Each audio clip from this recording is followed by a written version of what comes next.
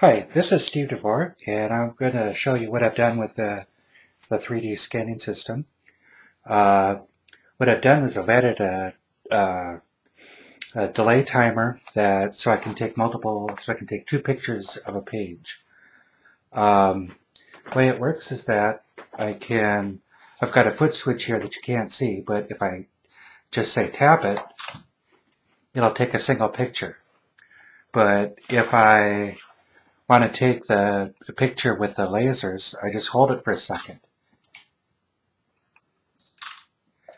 So then it takes the one picture with the lights on, then turns the lights off, turns the lasers on, and takes the second picture. So, here's another example.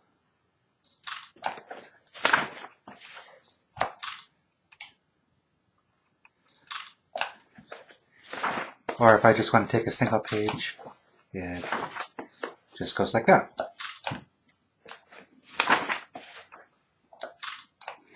So anyway, that's what I've got.